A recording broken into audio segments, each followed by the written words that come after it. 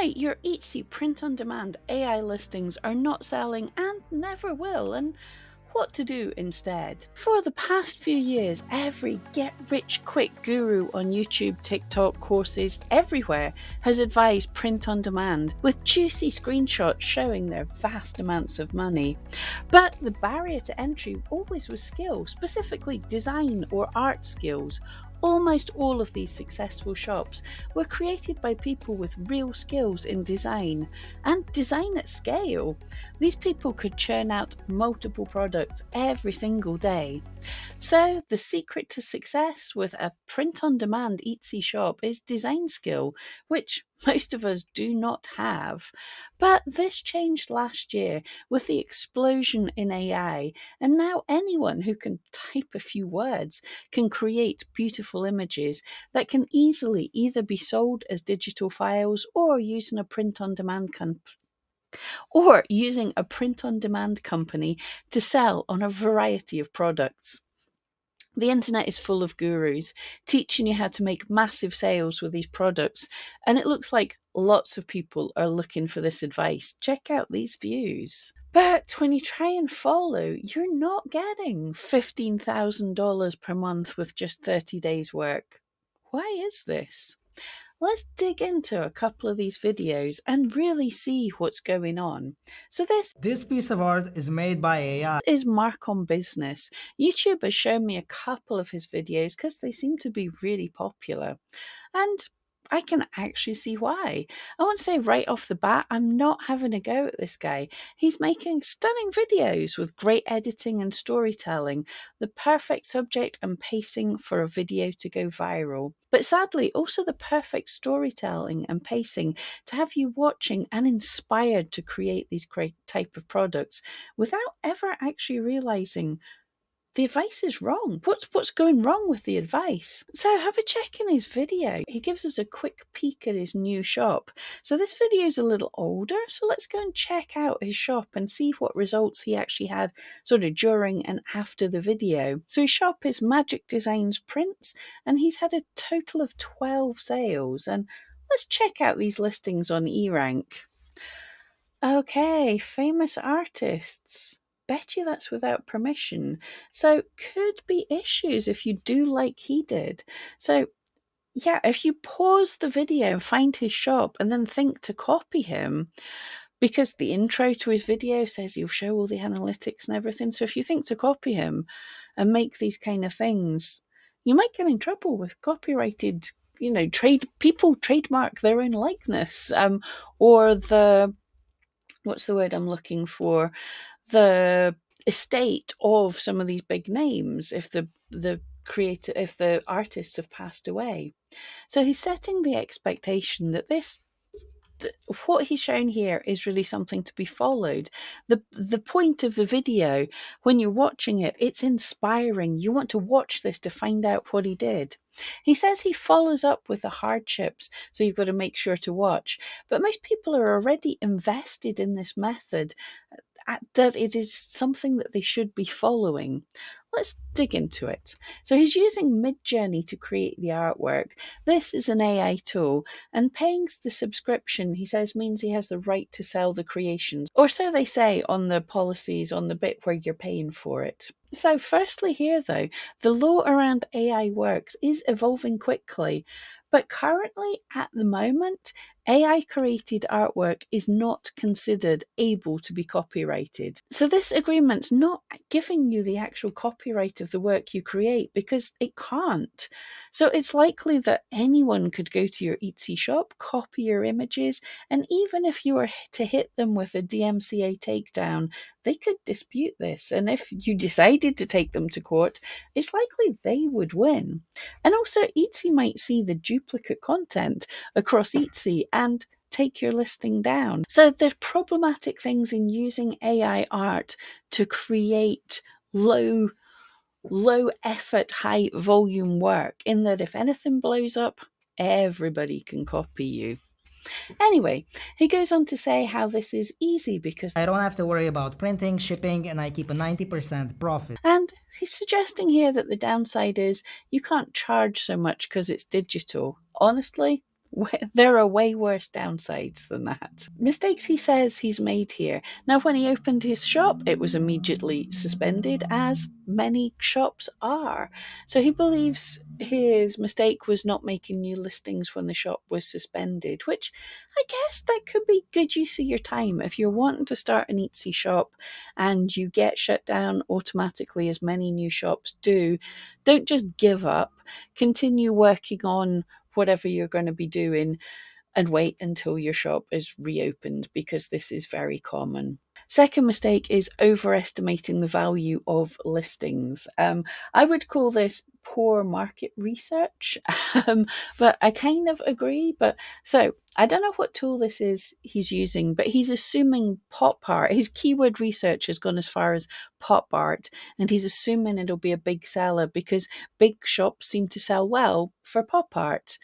This is a very outdated market research method for Etsy. Yes, the listings have high views. When I go onto eRank looks at the top 100 listings.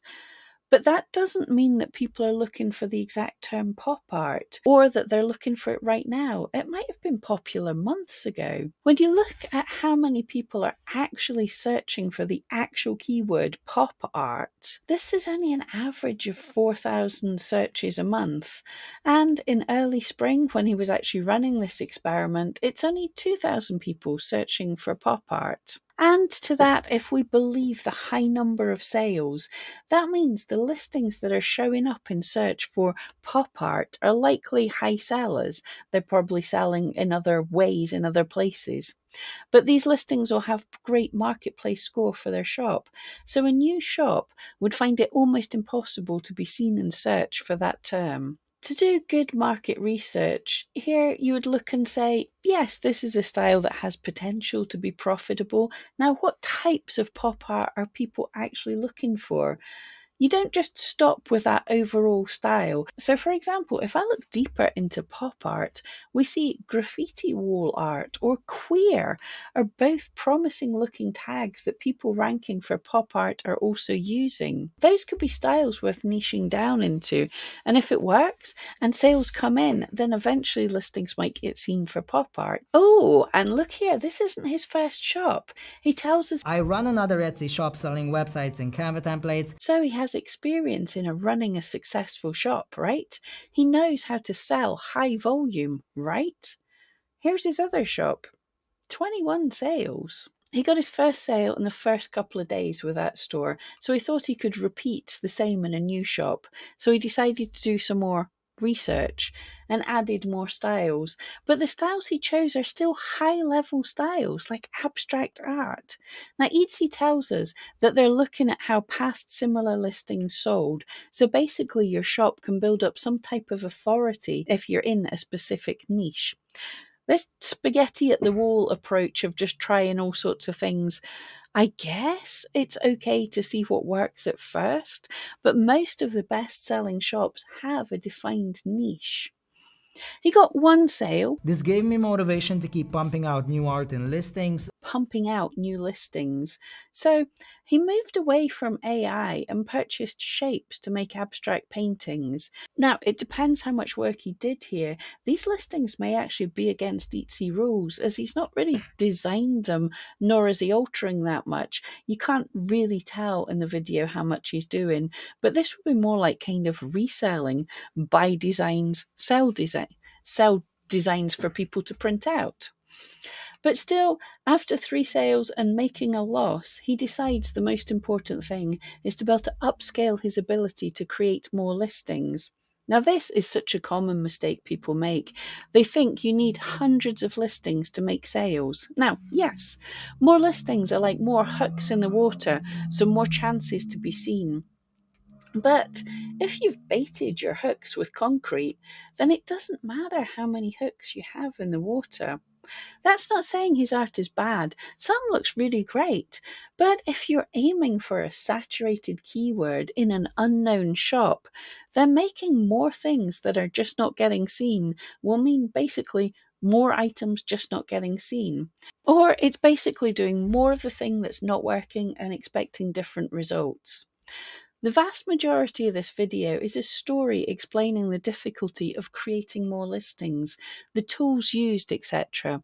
This is very interesting and I'm sure helpful to other people who want to create a shop full of items that are not selling. And I know many people will follow these steps. Massive amounts of people have watched the video. And the amazing thing with human nature is not only do we want the quick solution, but we also believe that we can beat the odds and do better. So the video gives an idea of this quick way to build an Etsy shop, even though the Etsy shop doesn't make many sales. So people will watch it and still think this is a good method that they can get sales with, but they'll just do better than the person making this video. And the thing is, actually, his new shop has done better than the majority of new shops on Etsy. It's actually a big success. But people don't want to hear that. You're not going to get a viral video saying you made 4 sales in the first month. People don't want to hear the truth that it can take months to even make your first sale. Now he makes the next mistake that sellers who are not making enough sales make. He assumes the issue is his prices. So I set up a couple of summer sale discounts to attract buyers. And having a sale will speed things up. And here we see his stats, and we can see that some days he's only getting 1 visit to his shop. So if people are just not seeing the shop, a sale's not going to help. And he's judging the failure of any of his methods after just a few days. This shop is not getting enough views to get enough data in a few days to see if anything is helping. You need to wait until you have hundreds or thousands of views before you can actually decide if something is working or not. And in a last attempt to push the shop, I caved and just started running Etsy ads for $1 a day. Etsy ads cost per click is going to be super high for these broad keywords because they're so competitive. So $1 is going to be used up in no time with not enough views to really get any sales. He says that a few orders started coming in, but the screenshot we see 4 total sales. He had 1 sale when the shop was selling only pop art, 2 more sales when he expanded his niche. So the few orders was 1 order, and we don't even know if that order came from the adverts. His conclusions, he asked, is selling AI art a fluke, a waste of time? Now, in my opinion, some people will make lots of money from AI art. Those are the people who are able to jump on the trends quickly, have a great eye for design, good social media following, and are able to find great keywords. Most people will not do well. They'll follow tutorials from people who've already done it. And by the time the tutorial is out, it's too late. That keyword's already saturated. And if by some fluke they do get a big seller, then other people are going to steal it. Trying to copy viral success after the other person has had that success is like trying to surf by waiting until someone gets a great wave, watching them surf the wave, and then get in the water behind the wave and wonder why you're not getting the same results. Anyway, his conclusions. He thinks he should sell physical art. Honestly, no. Aiming for the same keywords will have you in the same place in search because it looks like his strategy is to get spotted in search because he's not talking about any kind of marketing. Except if you're carrying an inventory, now that'll mean you're even more out of pocket. Or if you're doing print on demand, meh. It's no real difference. I guess it means you can have more products in your shop, but we already spoke about that concrete bait. He said he would change his shop, but looking at it, it seems he's not, and he's still getting a few sales. Still better than most new shops, but it's not the quick millions that people expect, so he's going to see his experiment as a failure. He says you need to upload regularly, even when there are no sales coming in. That is such a total myth. There's nothing magical in Etsy algorithm that just making new products, listing new products is going to get you seen. You need to offer lots more types of products to attract a larger audience. Again, a myth. This is chucking spaghetti at a wall. It would be much more efficient to research the right type of spaghetti before starting to chuck it. But what is this guy doing right? You know, in the gold rush, the people who made the most money, well, that's the people who got there first to the right place.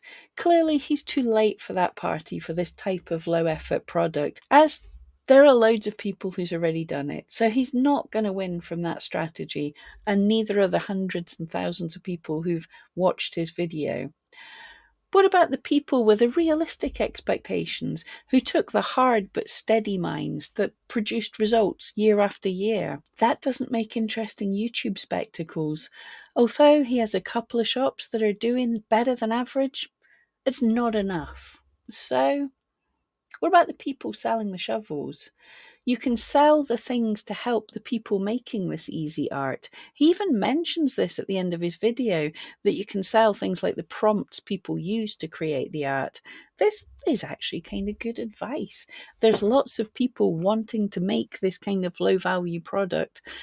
So all the points that he spotted that they struggle with, how to make lots of listings, how to upscale them, how to increase the quality, etc., sell them those things. But there's a final type of gold rush person that people don't talk about, and these are the people teaching the people to sell the shovels. When you have a large, fast growing community of people who came for advice on how to get rich quick with lazy AI related shop like this, even although his shop's not doing the massive sales that people want, he's found an interesting method to make some kind of a living from this.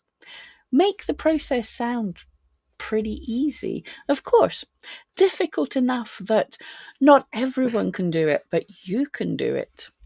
Offer free guides, which I'm actually surprised he's not making them sign up for a mailing list to get, so you're missing a trick there. But he has free guides for how to do this. Show credibility of the process.